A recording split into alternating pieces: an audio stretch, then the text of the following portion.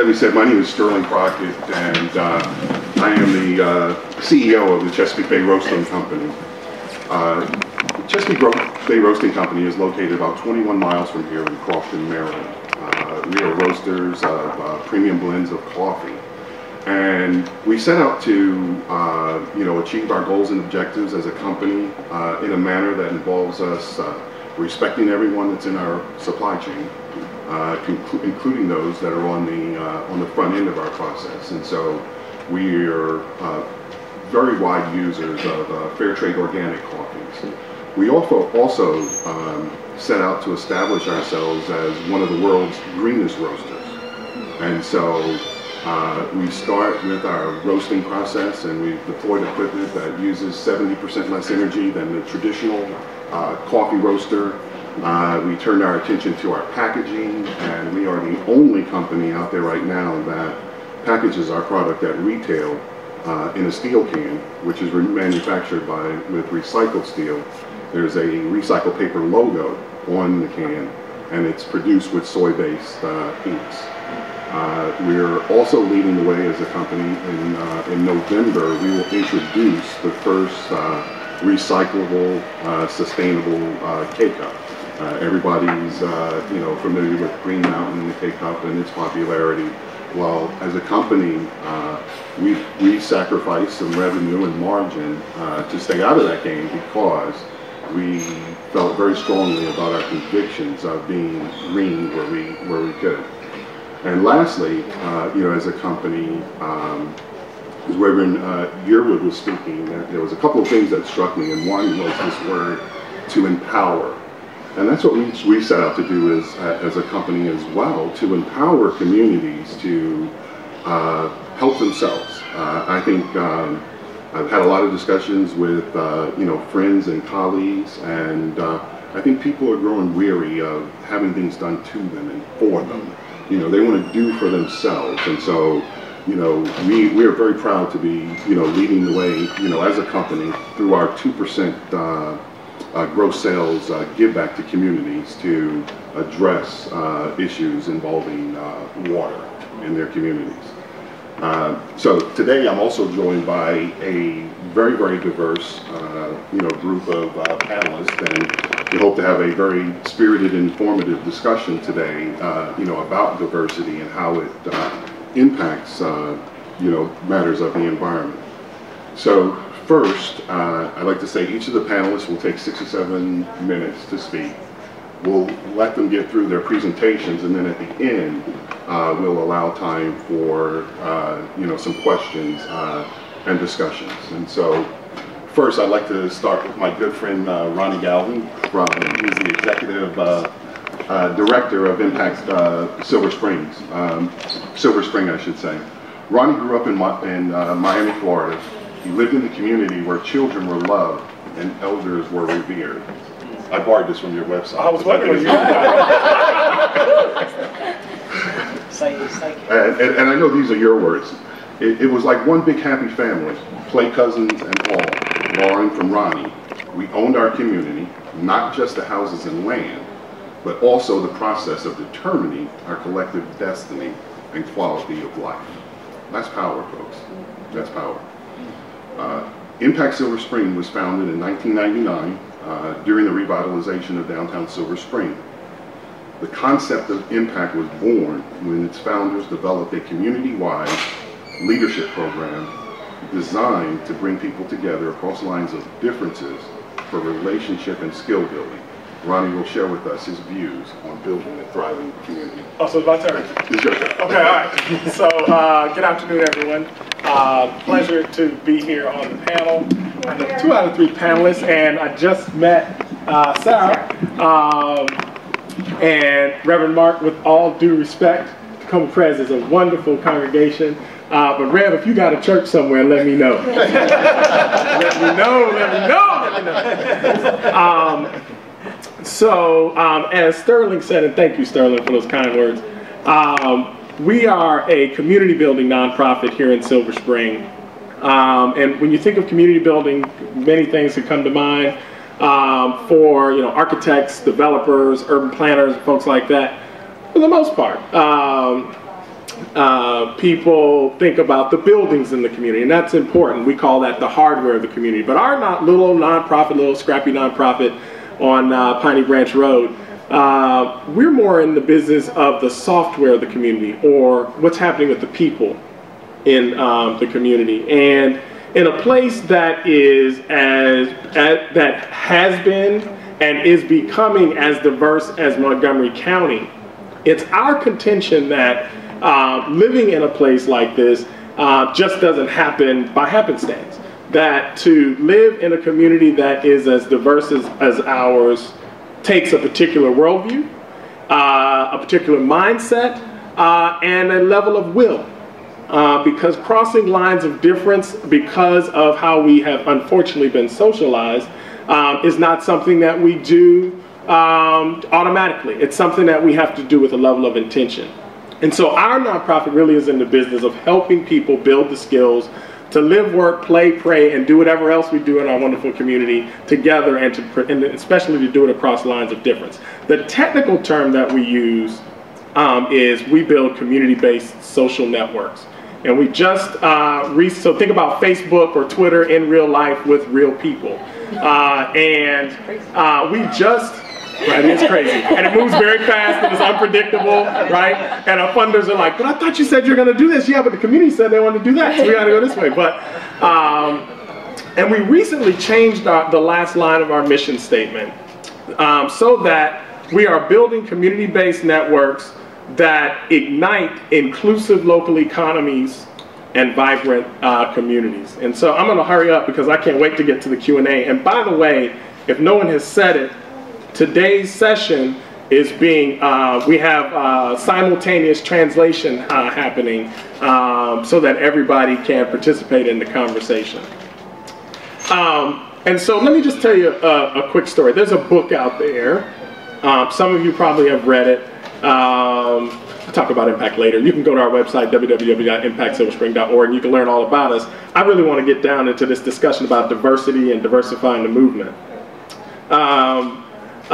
There's a book out there called What Then Must We Do by Gar Alperovitz. He's with the Democracy Collaborative over at the University of Maryland. He's basically saying that we know this, right? We're watching what's happening in DC.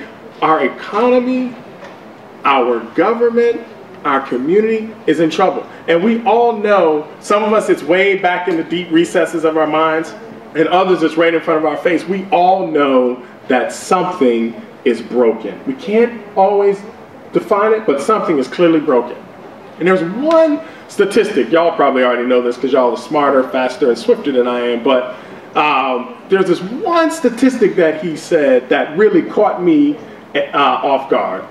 And I knew that it was happening, but I didn't understand it was happening to this magnitude. He said 400 is greater than 180 million. There are 400 people in our country who control more wealth than 180 million people in our country. That is not sustainable, right? And there are all kinds of issues of race, class, privilege, power, history, influence that keep that equation in place. And so, Reverend, when you talk about a movement, I'm really thankful that you've helped frame what we're talking about in that, what we're trying to do in that context.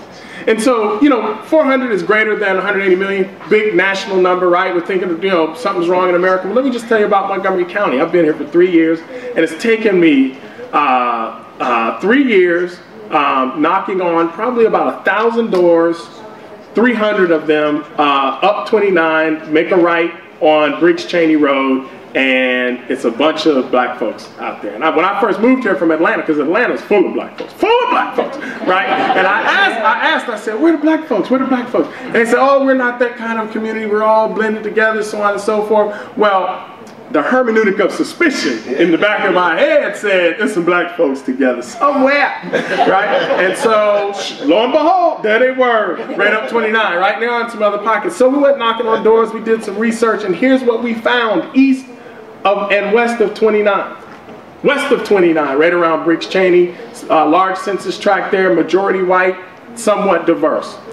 east of 29, and I'm almost done, east of 29, overwhelmingly majority black, and butting up against that place that no one in Montgomery County really wants to talk about, Prince George's County, right? As a matter of fact, the neighborhood is called Prince George's West from time to time. Y'all know what I'm talking about. And so we did some demographic research just trying to figure out how do we compare these neighborhoods? Here's what we found. We're in Montgomery County, right? Y'all say right. Right? We're in Montgomery County. Here's what we found. We value education in Montgomery County, right? Everybody say right. Here's what we found. Same level of education, except on the west side, majority white, slightly more PhDs, not many, slightly more PhDs. But on the east side, slightly more master's degrees, but relatively the same at high school and baccalaureate level. Triple the income difference in some places. That is not sustainable. And so I can't wait for us to get to the Q&A part, and I'm done now, because I want to contend with the Reverend in love, because I can see why HBCUs, black folks, Latino folks, Asian folks would be preoccupied with matters of economy, right? Because you've done all the right things as far as education and things of the like, and the social behaviors and graces and all that, and still triple the income. And I will say to you, I agree with you 100%, we must diversify our economy here in Montgomery County or we die. And we're trying to do that at Impact. See the t-shirt? They would kill me if I didn't show you this. Circle U, the People's University, is a way that we're trying to do that in our own little way at Impact Silver Spring, and be happy to talk more about that in the Q&A. Thank you. Thanks, Ronnie. Just before we move on, a quick question. Everybody here knows what an HBCU is? Yeah. Okay. So, Historically black college. It's a historically black colleges and universities. Okay. And Okay. MS minority serving institutions, you may hear MSIs, which is broader. Thank you. Okay, moving right along, because I think the real value here is going to be the Q&A, at the end. So I'm going to move on to Sara Espinoza, who is the Director of Weather and Environment for the National Environmental Education Foundation. Right? Did I get it right? Sara directs the Foundation's Earth Gauge program. Since 2005, she's worked with the American Meteorological Society. I had to practice that one for a while for some reason. I've been practicing it for 10 years. And broadcast meteorologists across the U.S. To incorporate environmental and climate information into television broadcasts, weathercasts. Before joining the National Environmental Education Foundation, she worked with the educational programs at the World Wildlife Fund and the James Goodall Institute. The National Environmental Education Foundation is the nation's leading organization in lifelong environmental learning, connecting people to knowledge they can use to improve the quality of their lives and the health of the planet. The National Environmental Education Foundation was chartered by Congress in 1990 to advance environmental knowledge. It's my pleasure to present to you Sara Espinoza. Thank you, Steve. So I wanted to start by saying I'm here with some colleagues today, and we've been sitting out in the Green Fest listening to people tell stories about how they connect with the environment. Who got them interested? What inspires them to think about the environment? Any closer? Oh, sure. Sorry. It's for interpreting purposes. We have to hear it over ourselves to be able to interpret things. And we've heard some really great stories. People going on hikes with their father when they were kids and picking blueberries. A mother who saw plastic bags in the Anacostia and wanted to engage her kids in environmental ed so that they're living in a better place. And I think those stories are really nice examples of what we're all about at NEAF, which is helping people connect to the environment in a way that's meaningful to them. As Sterling said, we are a national organization, national nonprofit organization. We're the leading organization in lifelong environmental education. So we talk to everyone from kindergartners to adults. And just this year, we have shared a new vision that by 2022, 300 million Americans will actively use environmental information to ensure the well-being of the earth and its people. And in order to get to 300 million Americans, we really need to be reaching out to a broad range of people and organizations, government agency partners, nonprofit partners, individuals, to get everyone engaged in thinking about the environment. So today I just want to share a couple of examples of ways that we're doing that, ways we're going to the 300 million. Starting with a project that's happening right here in the Mid-Atlantic, Maryland, DC, and Virginia, where we have been working with a group called the Hispanic Communications Network to develop a series of radio spots that are airing on Spanish language radio stations throughout the region. And the spots are really great. They use storytelling. It's just a minute, it's a really quick hit, storytelling to convey to people environmental information about the Chesapeake Bay region. So it could be a story about checking up on your neighbors during an extreme heat wave and understanding how weather impacts our health. We've done a story about a family that gets to a Maryland beach and realizes it's closed because of water quality and learns something from the lifeguard about how they can protect the water. So it's these little connections that people may be making in their communities, and we're providing ways that they can actually start to think about and address those problems. One of the other things we're doing here in the greater DC region is we're working with healthcare providers to actually prescribe nature to their patients. So we have Dr. Robert Czar at Unity Healthcare here in the DC area, which serves about 40% of DC's underserved communities. Is that better? Okay. And he is actually prescribing nature to his pediatric patients so that when they come visit him, he's saying, get outside for 60 minutes. Here are some places in your community where you can go to connect with nature, even if it's just a local park, even if it's walking down the street or getting out in your backyard. There's ways to connect anywhere that you live. Kind of a different angle on diversity, we're working on reaching sports fans, and this is an interesting one, working with groups like the Green Sports Alliance that represents 170 teams around the country, 15 different leagues. And one example of the work that we've done is we teamed up with National Weather Service and aired a series of short PSA spots at NASCAR's Brickyard 400 race. So NASCAR fans who were tailgating and watching the Jumbotron were actually seeing messages about things that were relevant to what were happening that day. Inflate your tires on your car for better gas mileage. Recycle your can when you're tailgating. You're outside, make sure that you're prepared for severe weather. So some of these things that are really connecting to people where they are, which I think was a message you delivered, Reverend, which is really important. The last thing I'll say is that the stories we were capturing out at Greenfest today are going to become part of a new website that's launching in a few weeks called My Earth Changing Moments.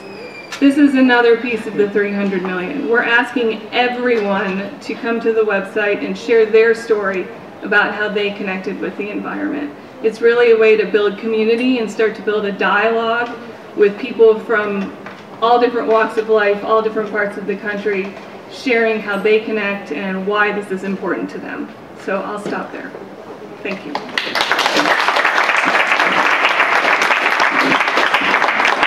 Thank you, Sara. Moving right along, our next panelist and speaker is Jose Dominguez, who's the Executive Director of Pyramid Atlantic Art Center. Jose brings more than 15 years of experience in nonprofit management and youth program development to his position. Jose received his BA from Southern Methodist University and his MFA in Fine Arts from the Tisch School at New York University. Pyramid Atlantic, this word again, empowers artists, educates and unites communities through the process of printmaking, book arts, and digital media. Jose will share his views on integrating arts and sustainability in communities. Thanks, Jose. Thank you, sir.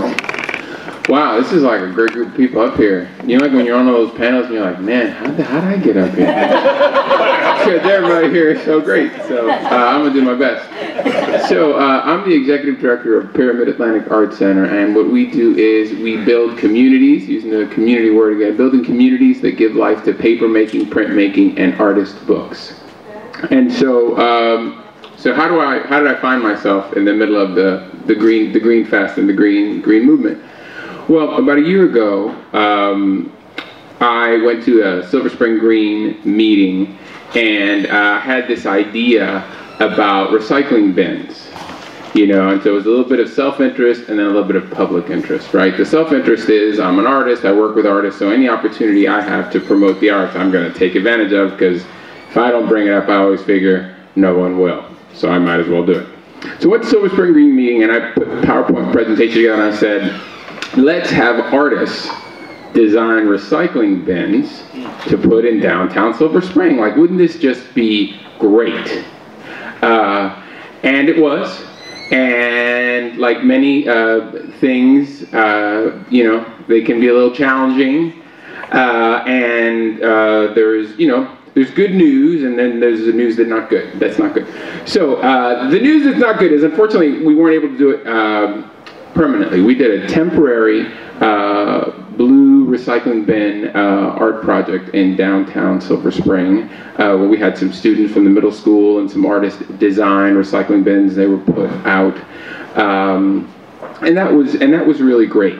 And why is that great? Like, I'll tell you, because the arts, I find, is one of the few places that people from different walks of life, different incomes, genders, race, you name it, come together, right? We disagree about so many things, right? You name it, religion, politics, I mean, you name it, right? Where you're from. But the arts are where we all come together. And the arts are a way to sometimes talk about something without people getting their hands up in the air, like, oh, well, now you're attacking my point of view. It's like, no, I'm just appreciating the art. I'm really just appreciating what's here. So that's what the idea was about. And through it, we were able to do something else that the Reverend said today, which I thought was really great. We were able to empower artists and young people at Pyramid and at Loiterman Middle School, where we worked, to learn something new and to apply their craft in a different way. Because everyone loves to learn something. You know, everyone does. And always the trick is, how am I going to teach you something without you knowing I'm going to teach you something? Because if I do, then you're not going to want to learn it just because you don't want to show me that I actually taught you something. But we were able to empower artists to see their art in another way, right? All of a sudden, they become stakeholders in the community, because now this is their recycling bin, their piece of art that they've created that is part of their community, and now they're a stakeholder. And the same thing with involving, you know, the young people. Now they're not just served by these programs, because a lot of times we think of young people, let's do service to them, right? Let's serve young people. Let's not support them and give them opportunities to become engaged. We were able to do that with this project. And all of it was through the arts. And I think in terms of the Green movement, and in terms of you know, empowering others, the arts is such a strong way to do it. And we do it all the time in the arts community. You know, there is an artist at Pyramid Atlantic who creates work from recycled materials. So everything that he creates on his canvas, he finds.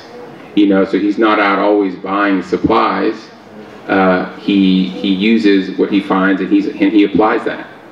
You know, and that's one of the things that folks like in the artist community, you know, have always been able to do.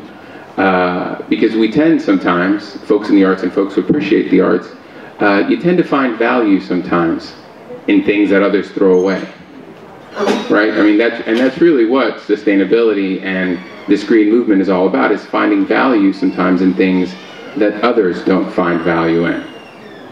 And so I think, you know, the arts community, we've always been there. That's where we live. And I think I'll end it there, and I'll listen to what some of the great folks have to say.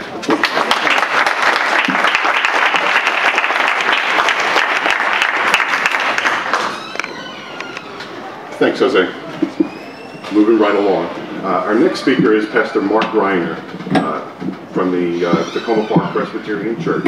Pastor Greiner was ordained as a minister of the Word and Sacrament in 1992 and has served congregations in Ohio and New York before being called to Takoma Presbyterian Church in 2007. I'd like to read something to you. We're having this discussion about diversity that I found on the church's website. And it reads, like a quilt that hangs in our sanctuary to commemorate our 100th anniversary, the congregation of the Takoma Park Presbyterian Church reflects the diverse ethnic, cultural influences in today's urban community. We are African, Hispanic, Asian, and European American, Indian, African, Hispanic, Asian, European American. We are elderly people, adults, family, young couples, singles, youth, children, and babies. We are welcoming to gay, lesbian, bisexual, and transgendered individuals through our More Light commitment. The best way to experience the variety and warmth of our members is to attend the service on Sunday. That's diversity. Thank you very much. And I applaud you. Thank you. Thank you.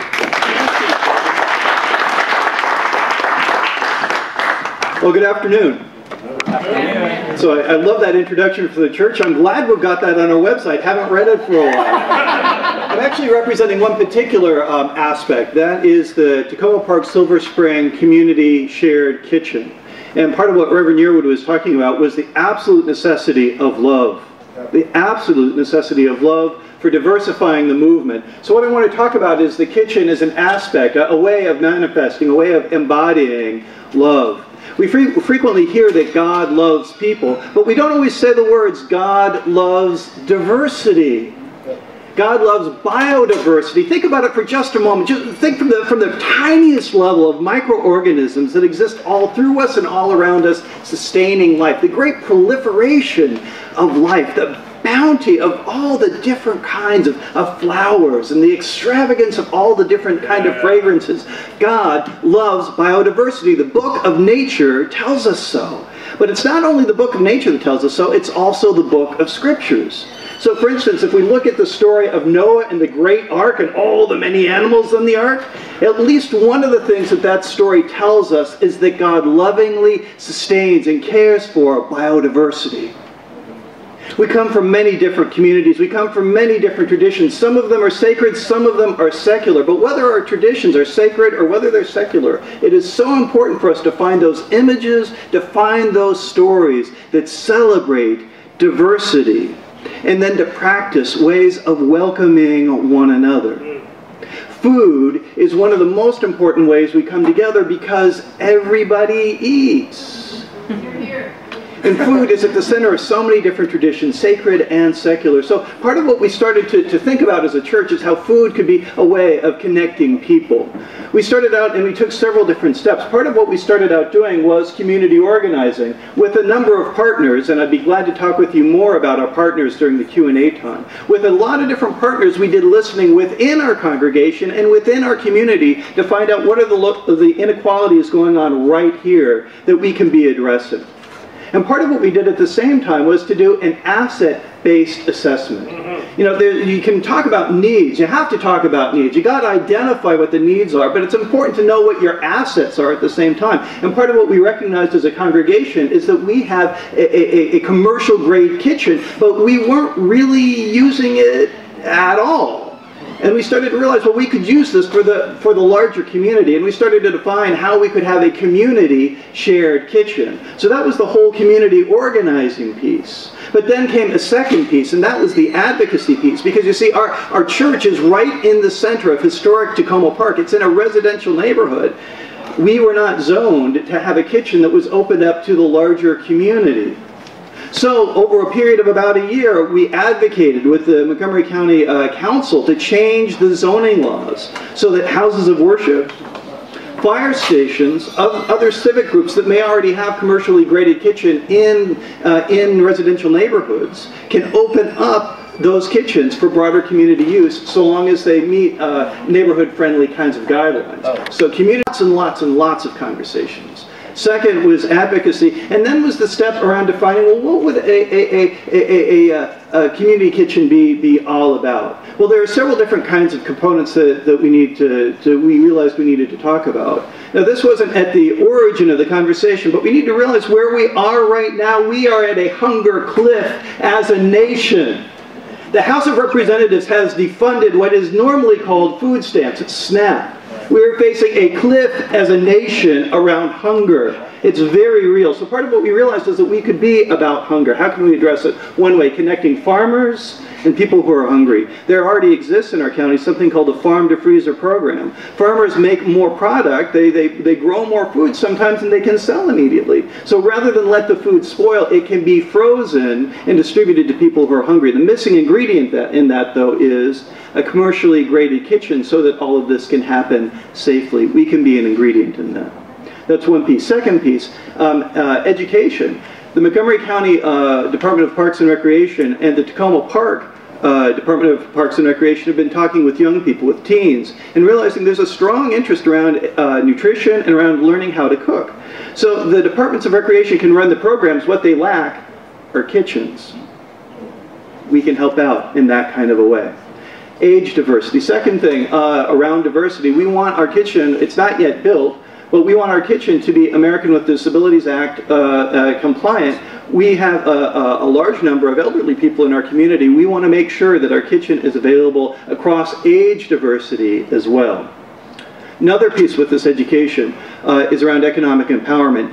Even before the kitchen is up and running, we got something called a Community Development Block Grant so that we could be offering food handlers training classes. You need a license to be a licensed food handler. So over this last year, we offered classes both in English and en Espanol so that people could get this training. About 30 people have gotten their licenses. Absolutely important for economic empowerment. And then the last piece, and really the keystone of all of this, is around being a micro-enterprise kitchen. Sliding scale micro-enterprise kitchen, because it doesn't matter where your economic income level is. If you want to start a food-related business, you need a commercially graded kitchen. There are almost none available in the whole of Montgomery County, and those that are available for rent really aren't affordable. Part of what our partners helped identify for us is a strong interest, especially in low-income communities, around starting food-related businesses. But you got to be able to have a kitchen to do it.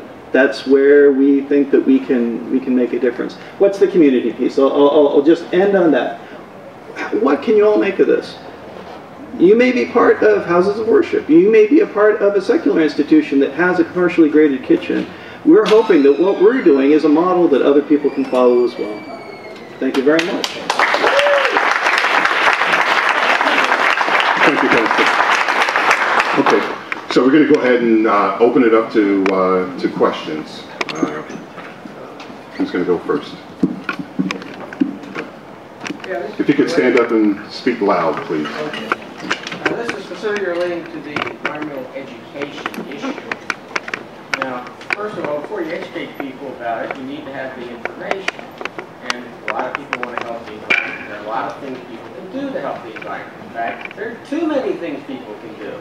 There's no way they can do them all. Obviously, people should concentrate on the most effective things. What produces the greatest benefit, the least effort. But what are they? And that is a very tough question because you're comparing apples and oranges. You know, what's the relative effectiveness of recycling plastic bottles versus removing invasive plants? Well, it's extremely difficult to figure that out, but these are the decisions people have to make every day, and we need to get the most accurate information we can get for people to act on. And I'm wondering, is anybody studying this? Now, I brought this up to various people, and generally the response is, it's a good question, and we don't really know what to do with it. Sara? So on the question of whether anybody's studying specifically what the most effective actions are, I don't know that I know the answer to that question, as others have told you. What I can say is I think the way we look at that at NEAF is that we want everyone to feel like they're a part of the solution. So even if it's just recycling a can, which may not in the long term feel like it has a huge impact, if someone is feeling like they're part of the solution by doing that, that's an important first step.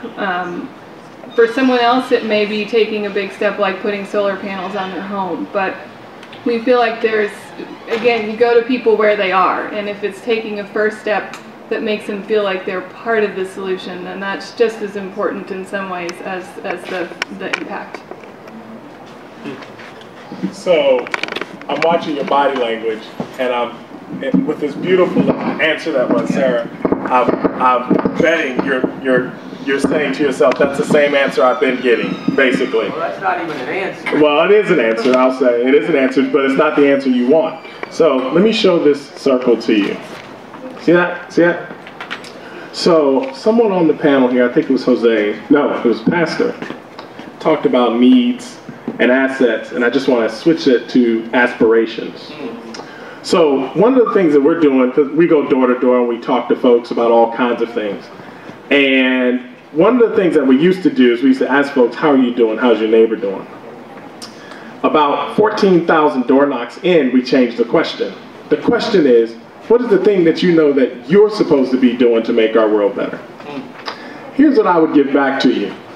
If that's a question that's important to you that nobody is answering, maybe it's a question that you need to answer. And if you do, it'll first of all, it'll give you some satisfaction, but it'll also make our world better. Because I actually think it's a great question, and I'm sorry I don't have an answer either. Anyone else have anything to add?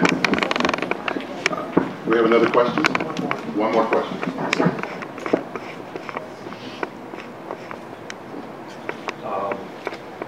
Jose, you spoke about art, and to me art is probably a universal way of expressing yourself that you can't do anywhere else, and it involves your own feelings and your creativity. And so how can we take our children and sensitize them or make them aware in a positive way, not the good and the bad, fighting the war and there's good people and bad people, good causes and bad causes. How can we, in a positive way, teach kids about environmental issues and climate change and the need to love nature in the present school system? Oh, wow. Yeah. that's wow, I'm just telling you that. and no one brought me beer for this conversation. Well, you know, like here would be my advice, because we do a lot of work with young people. We do a lot of arts education, and I'll tell you like what I have found to be most effective when working with young people is get out of their way. Yep. You know, young people, I have found, especially the younger, have just kind of an innate sense of creativity and an innate sense of the world and of the environment.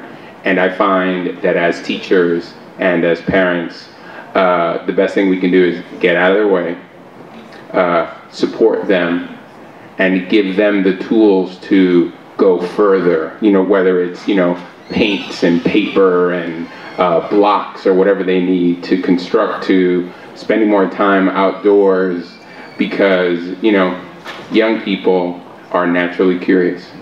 And so as an adult, I'd say within the present school system is empower them to make choices. And that's one of the things we do in an after-school program that we run after school. It's really about the young people making choices, because I feel during the day and most of their lives, young people don't have the opportunity to make choices.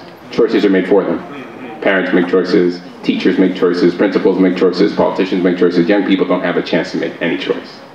So what we do in our after-school program is, here's your 2 hours, this is all we have, but what do you want to do? How do you want to use this material? And then I'm going to support you, we're going to support you. That's what I would say. Yeah. So, y'all know that question comes up a lot, and we should always be thinking about how our children develop. And we do some of the youth work. We all do, I'm sure, one way or another.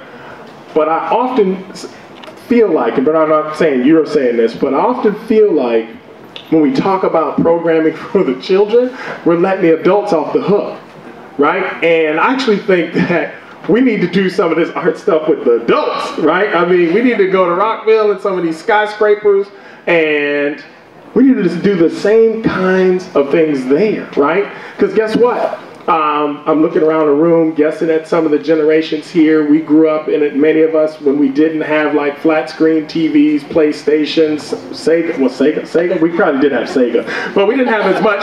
We didn't have the internet, none of that stuff. So we were the kids who were outside. We were the kids that were playing in the dirt. We were the kids that were doing, you know, playing with putty and clay and Stretch Armstrong. Remember Stretch Armstrong? And all of those things, right?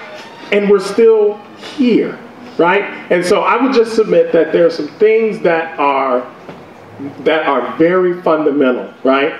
That for some reason we aren't getting at, right? As a community. I think the arts is a way to unlock that, but we aren't there yet. We often, I just want to caution us, we run to our young people as the hope for the future. We were all young yet, and we were all young at one moment, and the future is here.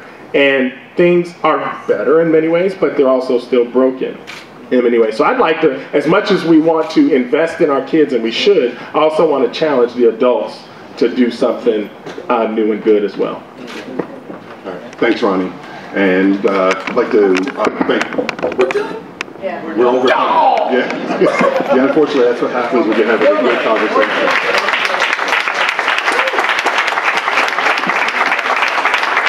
I'd like to thank all the panelists for participating, and thank you for joining us, and we'll hope you'll join us again next year. Well, thank you.